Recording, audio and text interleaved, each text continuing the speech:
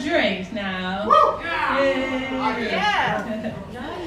Welcome again to Pub Church. My name is Chrissy, and I'm just one of the team that, most of the team you've already met because they've sanitized you and track and traced you and table serviced you and all sorts. And some of the guys came here at 4:30 to set up this, I don't know, bathtub, what do you call that? But I'm really, really excited for you guys to be here, and I know Jay's really excited for you to be here. Maybe a tad bit nervous as well. The biggest thing I want to encourage you is just to feel relaxed, like we're in a pub, and we treat Pub Church like we're in a pub, so do just feel really, really welcome and really relaxed. We're really happy to see you this evening. It's not going to be a long service. We've got a couple of things. Jay's going to talk to us in just a moment, but Jay actually chose 2 songs. Tonight we can't sing them out loud, which for many of you, you'll be happy about that.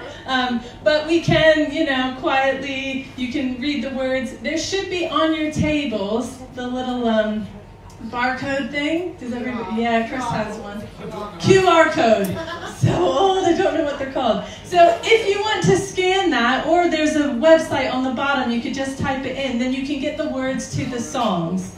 So even though we can't sing them, they're songs that are really special and important to Jay, and so it'd be well worth reading along to those. You can, maybe quietly to yourself, but we just want to play these songs. So we've got a song that Jay's chosen, and then Jay's actually going to come and share a little bit of her story and explain what on earth we're all doing here in the pub tonight. So you can grab the words to the song, and Kirsty's going to kick us off with our first song. So we're just going to invite Jay now to come, and I just encourage you, send her all the love that you have for her right now, because she's feeling a bit nervous. So Jay, we're excited to hear your story. Maybe get her a clap.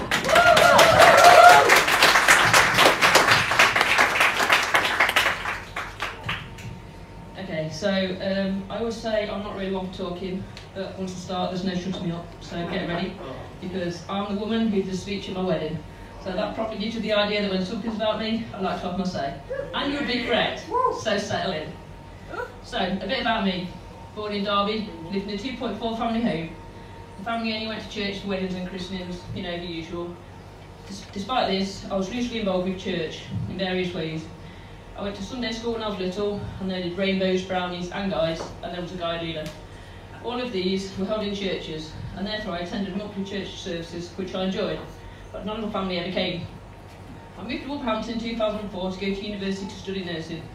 I suppose I've just always been the kind of caring type, there for everyone, the person that people turn to, that feels safe, confiding in. While I was at uni, I didn't go to church because, it wasn't really a good thing to be religious, and I just tried to fit in and meet new people and fit in more. So, yep, I've used all the excuses in the book. My family never went.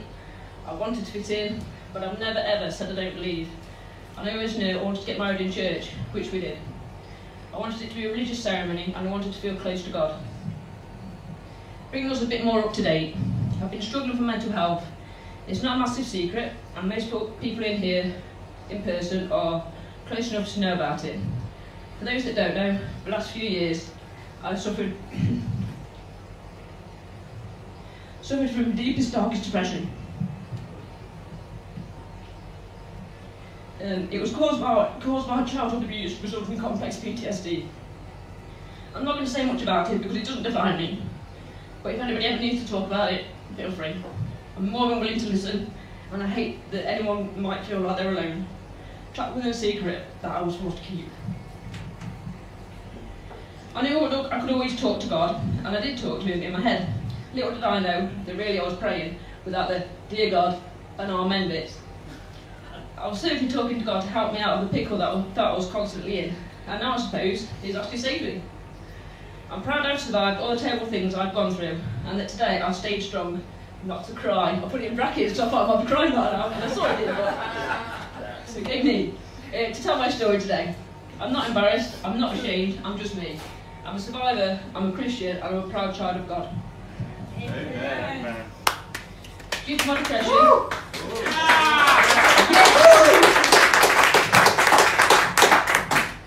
Due Due to my depression and complex PTSD, several times I self-harmed and considered ending my life, most recently at the end of last year. But it's only been in the last 4 or 5 months that I've really been feeling more positive. Less like I want to hurt myself and end things, thinking that I can actually get through this thing called life. With your support, a little bit of medication, and a whole lot of God's love. I'm also slowly learning to manage my emotions more, believe it or not. Taking time to think things through before making any decisions which might hurt myself or inadvertently others. I struggle to make decisions, so quite often I'll stop and think, what would Jesus do? Well, most of the time, he'd probably pray, if he was in a sticky situation, so I do that too. He used to pray before things, during things, and after things, and that's what I try to do now too. At least if things don't go to my plan, it certainly won't be for lack of praying. I've also learnt that God has a plan for me. I like that, it's comforting. I know whatever I do, he planned it. He knows I'm capable in what I do, and I trust that God will keep me safe and steer me in the right direction through life. Due to the abuse I mentioned earlier, my brain literally hasn't developed properly. Who knew? Behave. But it's why I can't remember many important and what should be memorable things that have happened in my life, and why I struggle to remember and recall things on a daily basis. So don't have me in the pub quiz, although we did come forth. Bound chicken, wow wow. Anyway, enough of the past, I can't change that. Let's bring you a little bit more up to date. The change in my life. So how did I end up getting baptised in Stafford when I live in Wolverhampton? Well, most people know me and Claire are friends. Well, I met her when she was my swimming world consultant. We were chatting more and more, and it started to become more friends than just me being a member at the swimming group. She mentioned she was going to be in a Bible session, asked me if I'd like to go along. I asked her what was involved, and she was like, beer, Bibles. I was like, okay. Well, I'm sold when I consider I get to spend more time with her, because we seem to click and we had a good friendship blossoming. Well, I don't want to say too much, she's right over there. But you know what, she's amazing, and she's stuck with me now. Also, being in the pub, what's the worst thing that could happen? So, on the 9th of February, just a couple of months ago, my journey began. I refer to it as my journey because that's what it is. The word journey refers to a person's experience of changing or developing from one state of mind to another. This is definitely what is happening, and you are here, or online, to witness a big part of my journey this evening. Anyway, so I went to the pub, sat down with my Diet Coke, totally out of character. I really wanted a pint, but I thought it would look bad amongst all these Jesus folk. So, sat down, didn't say a word. I didn't know anybody apart from Claire, although I'd seen Chrissy a couple of times. People spoke to me, tried to make conversation, but being terribly shy, I must have come across as really rude. Sorry guys. But there's no shutting me up now. Now I know them. Well, when we get a word in, eh, Bob?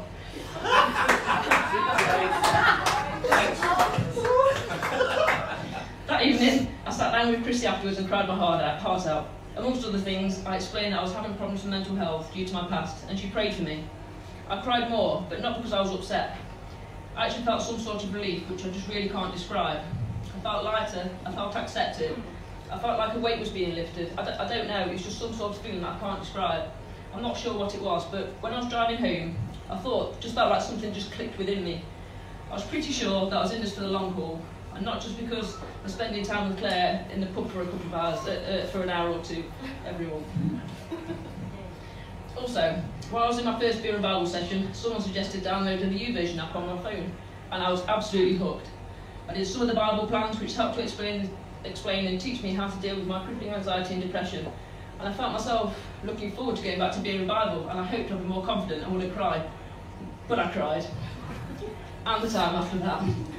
I just feel totally overwhelmed, but totally accepted by my new church family. As I mentioned, I find church overwhelming. And when I say church, I mean the people. Church for me is made up of people and is not the building.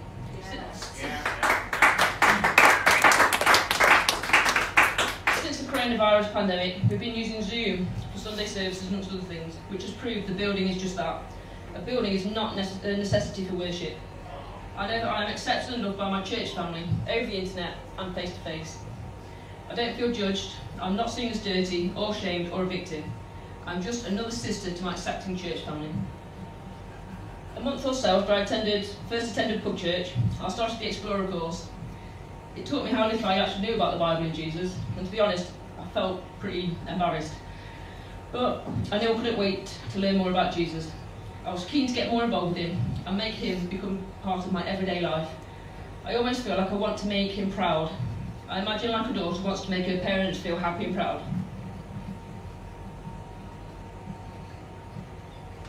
Go on, Jay.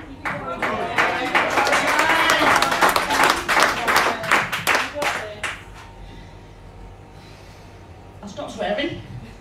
I used to swear like a trooper, believe it or not. I tried to be more forgiving and patient. It was much easier than expected, actually. But I knew I needed to do more than that. I really want everyone to feel how I feel. I want everyone to know that they can feel as loved as I do, as my church family do. To feel the unconditional love of the Lord, no matter how much we mess up. We're all sinners, every single one of us. None of us are perfect, but if we let the Lord in, he will forgive us. Amazing, really. He died for our sins before we were even born, and he knew us before we were even in the womb, and has loved us ever since. I hope you can see from this testimony, I do try and have a laugh when I'm not crying. I try to be the joker and the clown, I'm the one that laughs about, and I'm the loud one once I get going. There's something else I am. I am loyal. I'm loyal to you, I'm loyal to my church family, and I'm loyal to Jesus. I'm not being baptised to fit in, or because anybody wants me to, because it's expected of me, or because it's what others have done. I've actually never been to an adult baptism. In fact, any baptism wasn't more than just a sprinkle of water on a baby's forehead. And to be honest, I didn't know what it involved until the recent baptism meeting. So let's see how my hair gets on with this. I am doing this for me. I am taking ownership of my faith after careful consideration. I'm being baptised because of my love for Jesus, my desire to follow him, and a wish to publicly symbolise a change within myself. I'm no longer a victim of my past. I'm the survivor, and I have the future.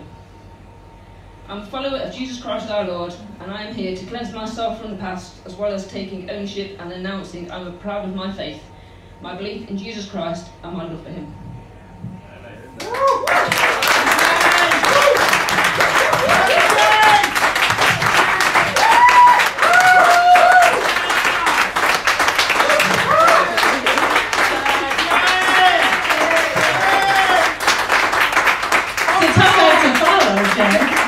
You might have to preach, I don't know. Next week. She's on next week. She'll be back.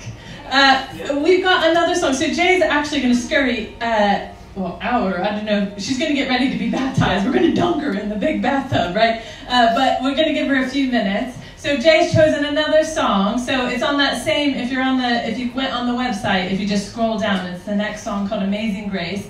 It's one that's important to Jay, and she especially wanted you guys to hear it tonight. It's another, music for lots of us. It impacts our journey, doesn't it? It says something to us. So Jay wanted you to hear this song, and then then we'll baptize Jay. We'll be forever. So I have to say, Jay was pretty amazing, wasn't she? It takes a lot of courage. Yeah, it takes a lot of courage to be able to share your story. I've been a pastor for almost 20 years, and I still get nervous standing up and talking in front of people. So I know how it feels, Jay, and you did a really, really good job. And it means a lot to us to hear what you think, right? Because nobody cares what I think. They care what you think, Jay.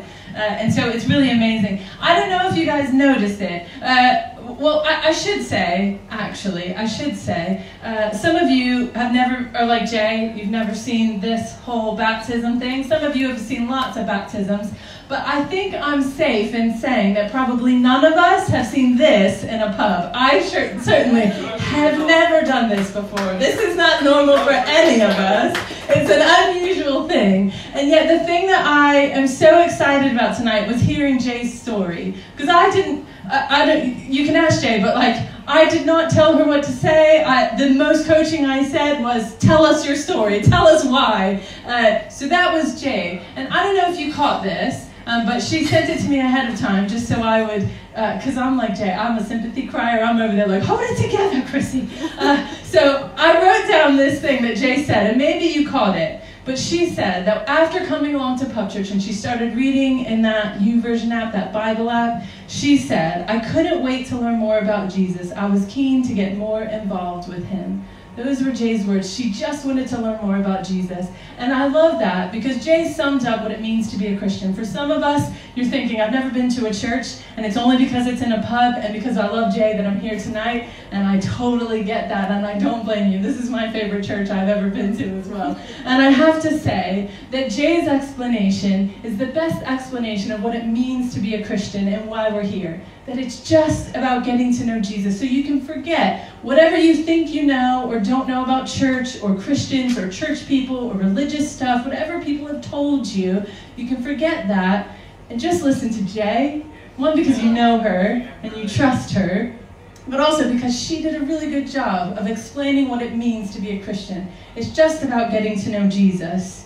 It's about getting to know Jesus the way that Jay has, understanding that all of us have that same opportunity, that all of us have the opportunity to recognize that we've been made by God, that all of us have the opportunity, like Jay, to recognize that God loves us. And in fact, he loves us so much, like that parent. Jay said, I loved that, Jay, when you said you talked about, you felt a little bit like you wanted to please him like a parent. You just wanted to make him proud.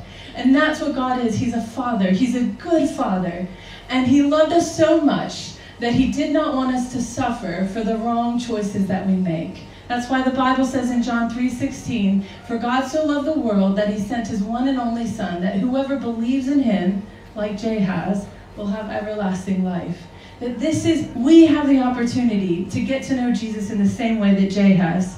And one of my favorite scriptures in the Bible, and when I'm in the pub, this is what always comes to mind. It's from a place called John chapter 1 in sentence 14. And it says, "The Word," that's talking about God, "the Word became flesh and blood and moved into the neighborhood." That literally God loves us so much that God left heaven, he came to earth as Jesus, and he put on skin and bones like me and you, and he moved into the neighborhood. When Jesus was alive, he would have spent way more time in pubs like this, hanging out with people like us and people like Jay, than he would any of the religious people or any of the fancy buildings that you have in your mind. This is where Jesus would be. And so I think this is the perfect place, actually, for Jay to be baptized. So what we're going to do is we're going to celebrate with Jay together her baptism. And we're going to have snacks in a few minutes, and we're going to have a few more pints because the Jesus people drink too. So I don't know why she got a Diet Coke. But just so you understand, this is just a tub.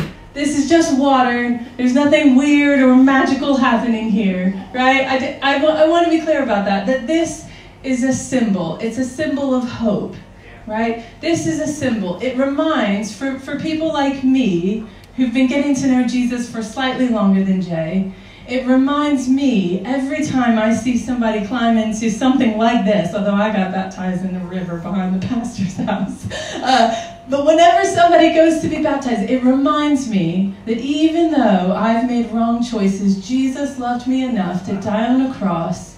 He was buried in a grave, and he came back to life. And so because of that, I have the opportunity, and Jay has the opportunity. So when she gets into this water, and she goes under the water, we remember that Jesus was buried. And when Jay comes out of the water, we remember that Jay has hope, and Jay has a new life because Jesus came back to life. It's just a symbol. It's just a picture. And it's one that's not easily forgotten, especially if it happens in a pub. Nobody in here is ever going to forget the night that Jay got baptized in the middle of the most random pub in a small little town in England. None of us is going to forget this moment. And when we remember it, I hope you remember it with hope. The same hope that Jay has. The hope that says that no matter what I've done in my life, no matter who I am, no matter how I've suffered at the hands of someone else, or because of the stupid things I've done. Some of you have done stupid things and you know it. But no matter how I've suffered, God loved me enough to say, I don't actually want you to suffer for those wrong things. I don't want that to be true. And so this is a reminder that there's hope, that you don't have to suffer, that you could know Jesus just like Jay. That's for someone, I believe, and what I've been praying, and I'll just share my little secret with you. What I've been praying is that there's somebody here tonight who's just like Jay, who's going to walk out of here, and they're going to say, I just can't wait to learn more about Jesus. I'm really keen to get involved with him. Jay, and I know that's Jay's hope too, because she said that's what she wants for all of you. That you guys would know the hope and the joy and the love that she's found in Jesus. And that's why she's here to share her story. So should we get on with it now? Get the preacher to stop talking. All right, come on, Jay, you're going to have to climb in. I cannot promise how warm it is, but Matt tried hard. He did boil some kettles like 47 times. I'm really sorry. You're gonna want to. If you need to move around to see a little bit, like you can a little bit. Just yeah. Right. How are we doing, Jay? So you might want to come down this end a little bit more. Yeah. So Jay, I'm gonna ask you 2 questions. She's like, woo, Wonder Woman. Right. So Jay, I've got 2 questions for you. Yeah. My first question is, Jay, have you accepted that Jesus has forgiven your sins and he's your Savior? Yes. Yes. Good. Jay, do you now choose to follow Jesus with your whole life? I do, yeah. Fabulous. All right, so Jay, I'm going to have you sit down now. I'm really sorry. Maybe you need to cheer for her because it's going to be amazing. You can do it. You're going to want to sit because it hurts a bit backwards. You need to go down a bit more, Jay. I'm really sorry. Right. I'm going to need somebody to take this mic in a moment. Right. So, Jay, on your profession of faith, I baptize you in the name of the Father, the Son, and the Holy Spirit, baptizing you, burying you in his death, and raising you to a new life in his resurrection.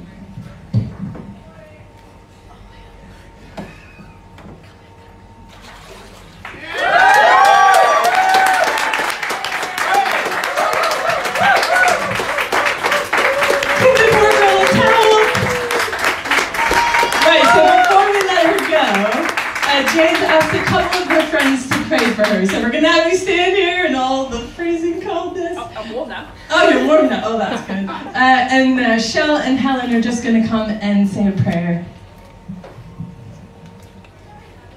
Jay, it's been an absolute honour to be in the same part of journey with you for the last few months. It's been a real honour. It's been a real honour, a blessing to see how much you've blossomed and grown over the last few months. You really are an amazing, awesome lady. You really are. I don't think you realise that, but you are. There's just a short reading from Hebrews 13, verse 5. It says, I will never, under any circumstances, desert you, nor give you up, nor leave you without support. Nor will I, in any degree, leave you helpless. No, nor will I forsake or let you down or relax my hold on you. And that's a promise from God, because he loves you, because you're his child. And also, one more Bible reading, and I know you know this one. It's Joshua 1 verse 9. Have I not commanded you? Be strong and courageous. Do not be terrified or dismayed, for the Lord your God is with you where you go. And that's a real promise, isn't it? Yeah. So, be courageous in mission. Be who you were born to be. Who God wants you to be, and we know that is. We know you're a warrior for Christ. That's what you're born to be, isn't it? Let's just share a prayer together. Lord, we want to pray for Jay, and thank you for the amazing person that she really is. We just ask you, Lord, to bless her, to fill her to overflowing with your love and with your power and your spirit. We thank you, Lord, for the blessings that she brings to all of those lives that she touches every day. Make us strong and courageous, Lord, always ready with a word for those who need to hear your voice, who are in darkness. On those days where she may face hardship and trial, ignite that fire that you've put in her, to never give up, but to keep fighting for you. Bless this amazing, beautiful, wonderful lady, Lord. And we pray, Lord, that your will be done in and through her. Amen. Amen.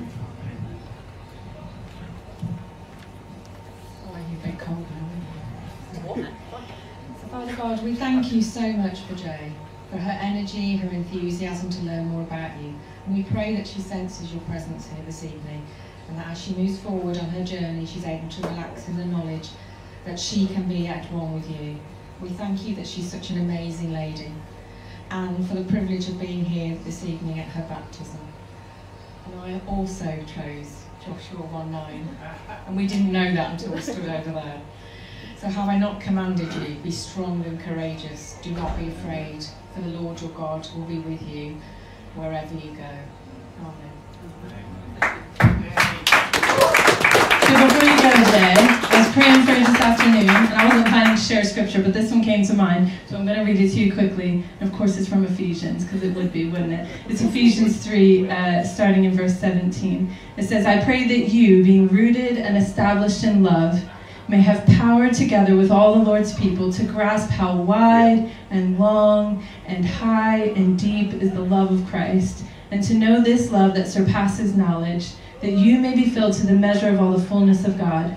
Now to him who is able to do immeasurably more than all we ask or imagine, according to his power that is at work within us, to him be glory in the church and in Christ Jesus throughout all generations, forever and ever.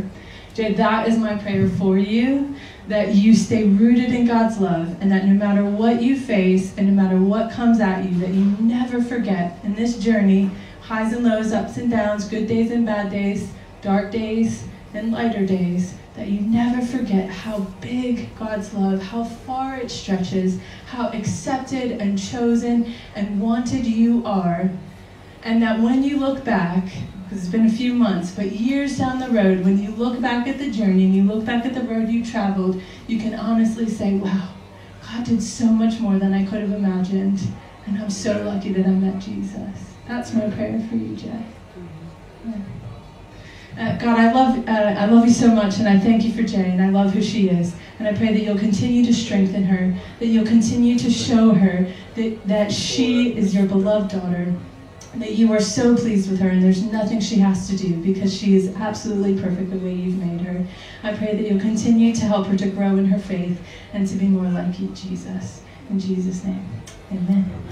Right, so we've got one last song because we never end Pub Church without it, and Jay obviously needs a chance to change. So we're going to do one last song, then we're going to have more drinks, and we're going to have snacks, and there might be a couple other people who have some stuff to share with you, but we'll let you change out of your wet clothes first.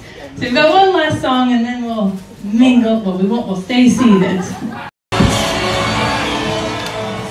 Hey guys, thank you so much for coming tonight. I hope you hang out for a little while. Jay's brought snacks for everyone to have nibbles, and Shell and Matt will be coming around to take more drink orders. So please feel free to hang out and chat and give your elbow bumps to Jay and all of that good stuff. But thank you so much for coming, you guys.